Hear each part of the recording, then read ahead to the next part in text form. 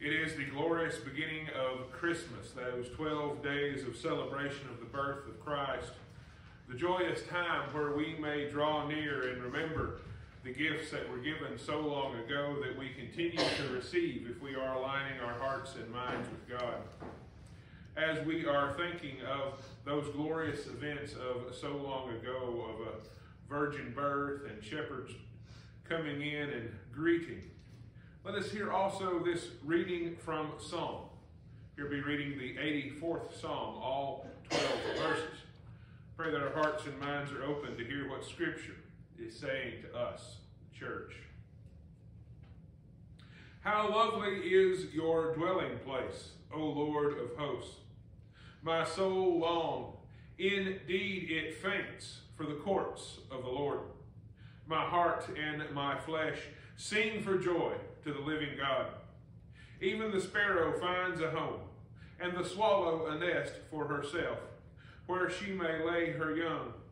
At your altars, O Lord of hosts, my King and my God. Happy are those who live in your house, ever singing your praise. Happy are those whose strength is in you, in whose heart are the highways of Zion. As they go through the valley of Baca, they make a place of springs. The early rain also covers it with pools.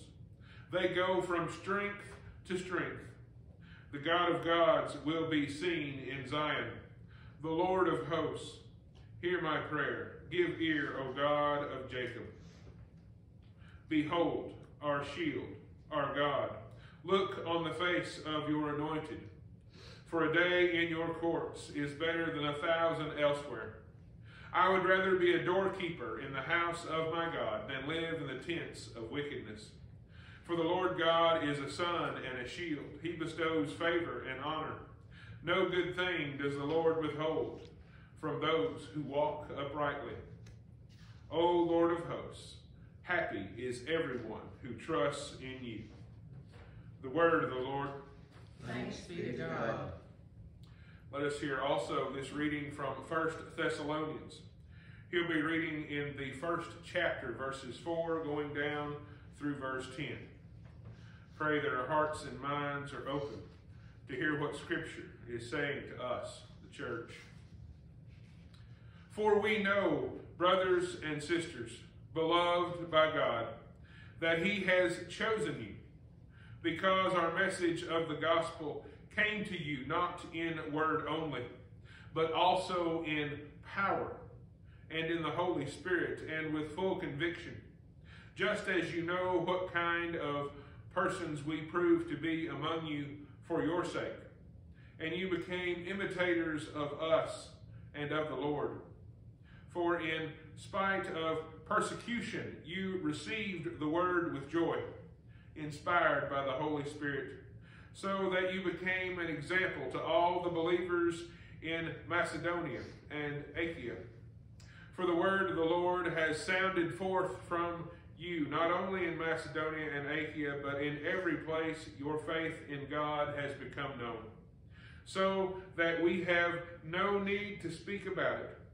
For the people of those regions report about us what kind of welcome we have had among you, and how you turned to God from idols to serve a living and true God, and to wait for His Son from heaven, whom He raised from the dead, Jesus, who rescues us from the wrath that is coming. The word of the Lord. Thanks be to God. May all who have heard these words trust that they come from our good, gracious, and loving, almighty, powerful, heavenly Father, Son, and Spirit, that they are to inspire us, to encourage us, and to remind us daily that we have God with us, Emmanuel. Let us bow our heads for a word of prayer. Holy, holy, holy Lord, we pray that our hearts and minds will be open, that we will hear what the message is that you have for us, that we will be filled up to overflowing with love, hope, joy, and peace, and that we will go out and shine Christ's light for all to see. We thank you, God, and we praise you. It's in Christ's name we pray. Amen.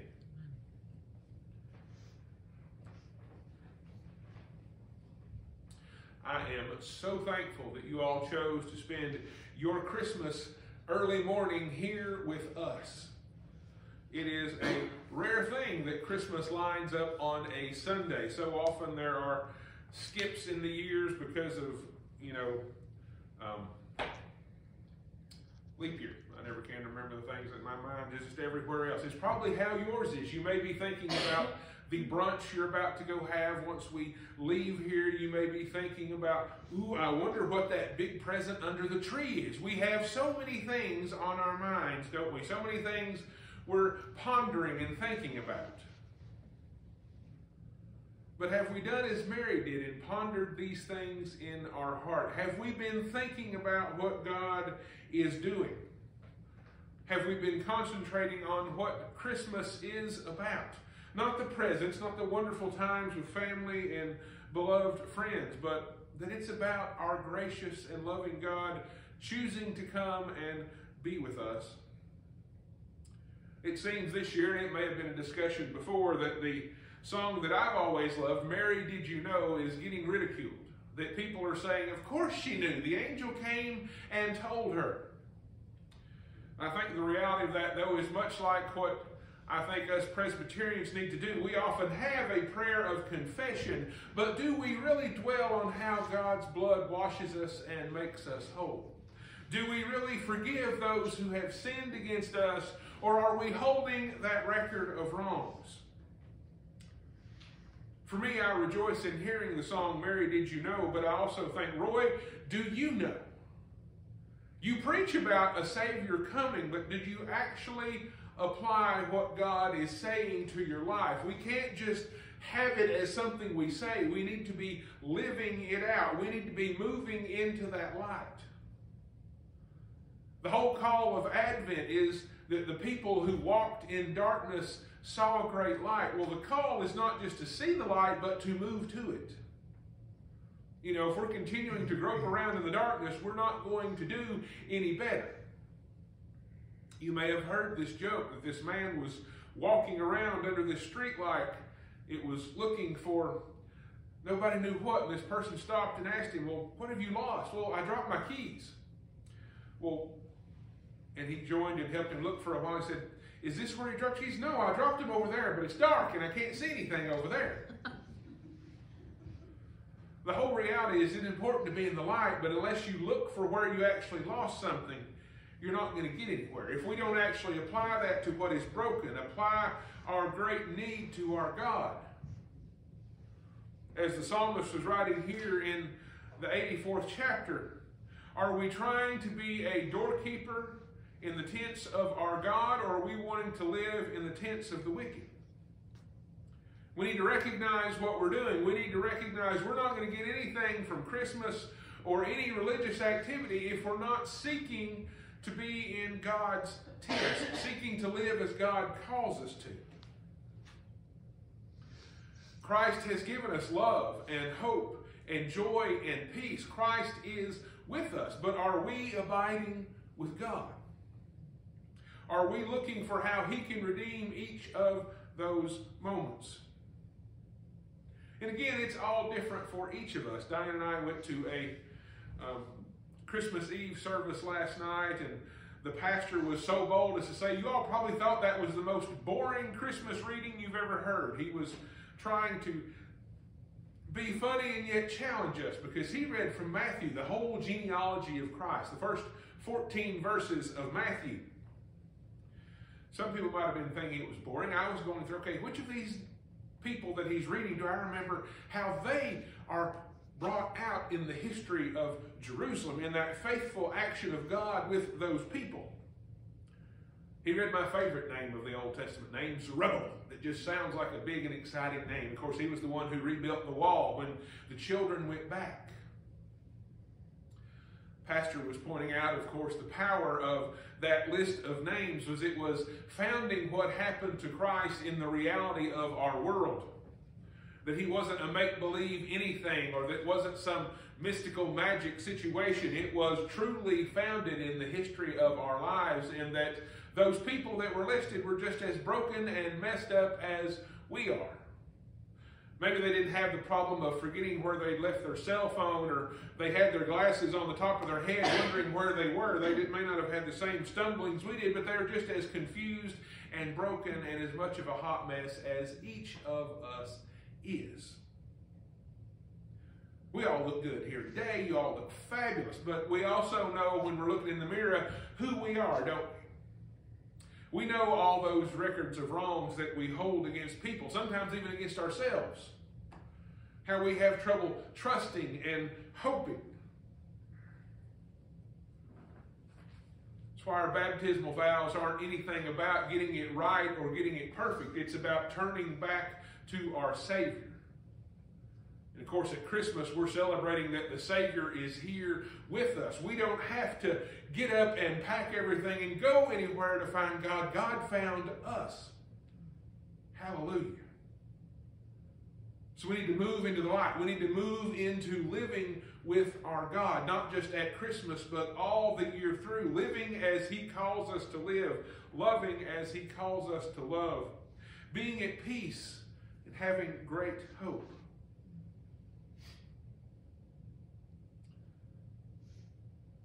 How do those words from Thessalonians strike you?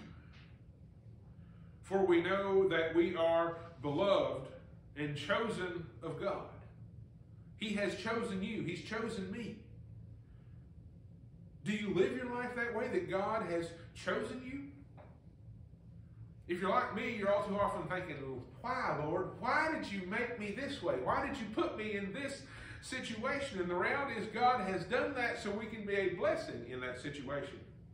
That we have all our weaknesses and brokennesses, that God may give us an opportunity to be made different, and it will be obvious, oh, God did something there. You may be thinking that's not fair, or that's not very helpful, but again, we need to be mindful that we're here not for our purposes, but for God. To make God well known, to display His love, His hope, His joy, and His peace. That is part of moving to the light, is to swallow that pill and to humbly recognize it's not about me. It's not what I might dream of or hope for. It's about what God put me here to do, to spread the word of His love. To do as that hymn that I like so much, go tell it on the mountain, over the hills and everywhere, that Jesus Christ is born. That's why we're here, to be proclaimers of God's love and strength, to recognize He is with us. And if you're thinking, does that mean I need to be a preacher? No, that means in every part of your life to give God the glory, to be thankful. It's some of the things we do all the time, or at least I hope we do, that when we're sitting down to a meal, we're thankful that God has provided for us, that He has given us the wealth that we have, the wisdom we have, that we can be ready in season and out of season because He is with us. I know every time I've read that Thessalonians passage, it's like, I wonder, what do people say about me? I'm sure they're not saying I'm the best preacher they've ever heard, and they're probably not talking about how funny all my sermons are and how they get to every part of their life, but I'm hoping maybe a little. Probably the best thing I could hope for is they're saying, yeah, despite all the things that Roy is, he does proclaim God's grace, hope, love, joy, peace. He tries to be loving and kind. I'm sure when the Thessalonians were hearing this, they're like, does Paul really know us? Has he seen us? Has he understood? We need to recognize in moving to the light that, yes, God knows, that Paul knew that we are a hot mess and God came to save us anyway. And that Christ came not in a high and fantastic way in a kingdom, but He came in a manger so that it would be clear that all could approach. That the first to come were the shepherds. Again, if you were a shepherd, you had the worst job apparently that you could have in that day and time. But the meek and the lowly are welcome. You don't have to be high and mighty to approach God, the King of Kings and Lord of Lords. And again, that He left heaven to be with us. That's truly what we can celebrate, that we, the people walking in darkness, have seen a great light, that it is dwelling among us. That we don't have to go far to be a doorkeeper at God's tent, because He has made His tent here. He's made it so we can serve with Him and through Him and for Him in every part of our life. That our lying down and our rising up, we can give God thanks and praise. We can rejoice that we are in His tents, that He is with us. Let us turn to the light, move into the light, and rejoice that we can be that blessing. That we can shine out in all the darkness that may be around us, for all the darkness that may come upon us, and trust that it will not overcome us. Let us give God thanks and praise. Let us rejoice in His love and care. Let us carry His light to the world this day and forevermore. To God be the glory. Amen and amen.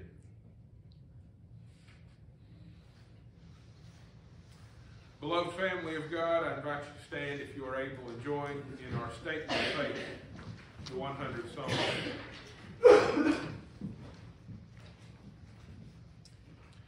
Make a joyful noise to the Lord, all the earth. Worship the Lord with gladness.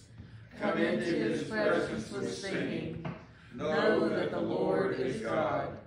It is He that made us, and we are His. We are His people and the sheep of His pasture. Enter His gates with thanksgiving and His courts with praise. Give thanks to Him. Bless His name.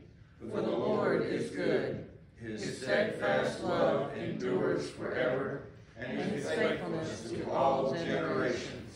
Thanks be to God. Let us remain standing and sing our singing hymn, number 56.